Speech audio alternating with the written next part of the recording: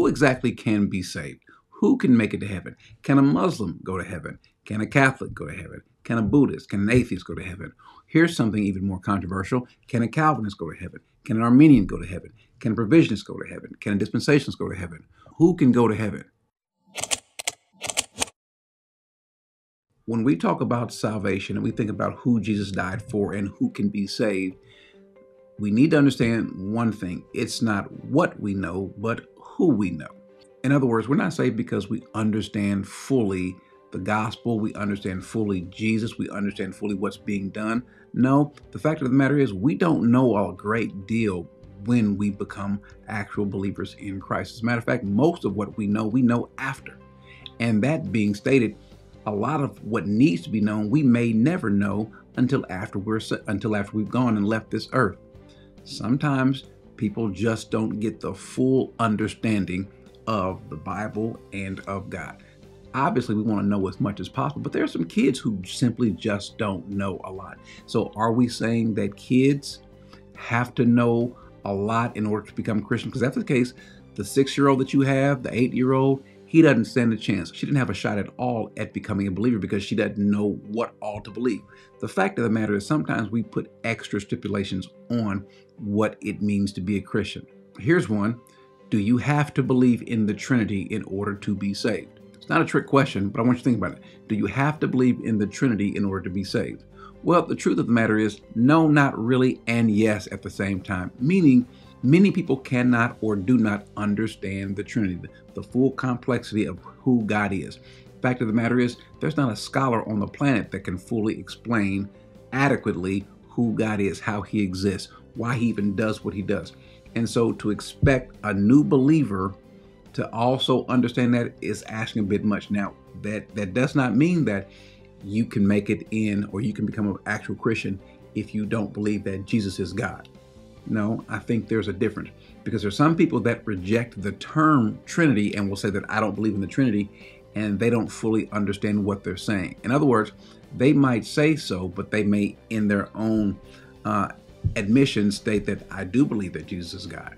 I do believe the Holy Spirit is God, but I don't believe in the Trinity.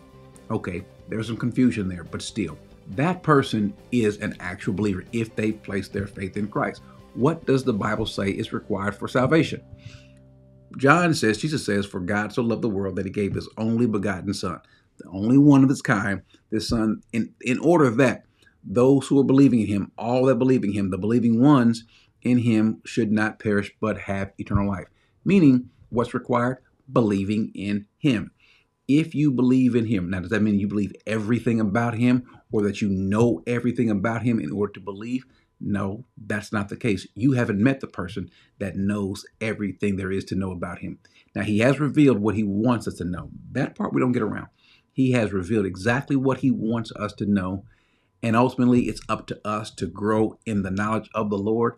Now, I said it at the outset, I'll say it again. We're not saved based on what we know, but we're saved based on who we know. That being Jesus. Jesus made a statement in Matthew 7, not everyone who says to me, Lord, Lord, shall enter the kingdom of heaven. What is he going to say? Many will declare to me in that day, Lord, have we not prophesied in your name? Have we not cast out demons in your name? Which, by the way, gets abused a lot today. Have we not done many other wonderful things in your name? What does Jesus say? I never knew you. And so again, it's based on who we know, not what we know. But after knowing him, what we know draws us closer to the one who we know. This is why Paul says to grow in the grace and the knowledge of the Lord. We want to learn as much as we can about him. And so there are some people that may deny something verbally, but intellectually they're not really sure what it is they believe or what they don't believe, what they're against. We have this battle over and over again that Calvinists can't be saved or Arminians can't be saved or this group is a heresy or that teaching is a heresy. Not fully understand that there are people in these groups who don't fully understand why they're in those groups. There are people who are in the Jehovah's Witness camp. There are people who are in the Mormon camp. There are people who simply don't know. They've placed their faith in Christ and don't know what Jehovah's Witnesses believe or don't know fully what Mormons believe. But we know for a fact that when a person places their faith in Christ, what happens? The Holy Spirit comes in, takes up residence. That person is now a child of God, and the Spirit is the one that's primarily responsible for growing this person. Now, this person does have to yield. And so in that, the person is going to come to an understanding that, you know what, where I am is not the right place to be.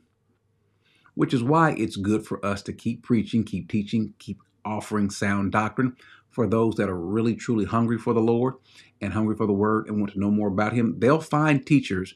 They'll have people, those that are genuine. They will find teachers. They will find people to help them to understand this even more so.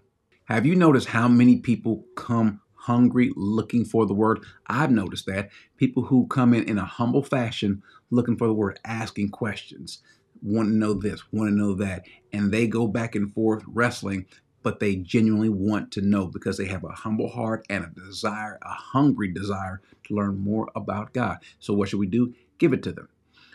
Rather than tearing people down because they don't know when they're genuinely trying to know. I'm not talking about the intentional wolf, the person that is out there destroying people for his own gain, the person that's twisting scriptures. That's not what I'm talking about. I'm talking about the person who is legitimately trying to understand and to grow. You would be surprised the number of people that I've encountered, even on this channel and even throughout life, who initially had a hostility towards maybe sound doctrine, but because the Spirit was in them working and they wanted to know, they end up growing. They succumb to the power of the Spirit, and their eyes were open, their understanding was made better, their ears were unclogged, and they began to see the beauty of the Word of God, not being beholden to a particular doctrine or denomination or theology. Now, again, doctrine is important, vitally important. Sound doctrine is vitally important. Paul says, teach what comports with sound doctrine. So that's important. But it's also important that we recognize how a person is saved. And again, Paul states this clearly in Romans 10:9, says that if you confess with your mouth that Jesus as Lord, in other words, he has to be the Lord in your life. You have to know that he is Lord, which means he is God, and believe in your heart that God has raised him from the dead, you will be saved. For with the heart a person believes, resulting in righteousness. So that belief is what results in them being treated as right, in right standing before God, and with the mouth confesses, resulting in salvation. For the scripture says, whoever believes in him, the one believing in him, will not be disappointed. For there is no distinction between Jew and Greek, for the same Lord is Lord of all, abounding in riches for all who call upon him. So if you call upon him, you shall be saved. For whoever calls upon the name of the Lord, again, because Jesus is the Lord is God, that person will be saved. So while I think it's important that we make sure that we stay vigilant in preaching sound doctrine, let's also offer some grace to people who may not know what we know, because I can promise you at some point in time, you'll be confronted with someone who knows more than you.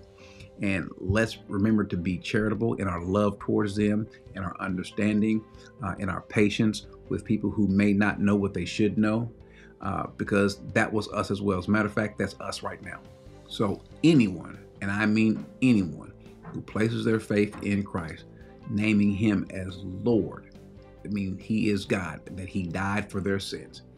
That's the reason why Jesus went to the cross. Not for the sake of us having the best argument, not for the sake of us knowing the most, no, for the sake of us knowing him and him knowing us and having this relationship and growing in him. And so whether a person is confused about this doctrine or that doctrine, we need to get away from that. The fighting over how well you know it. Again, it is a fight, it is a struggle for us to know sound doctrine, but that's secondary compared to salvation. Doctrine doesn't save you, but doctrine does grow you. So it is important. But knowing him first and foremost is the most important thing, because who you know is what saves you. What you know about who you know grows you in your salvation. Amen.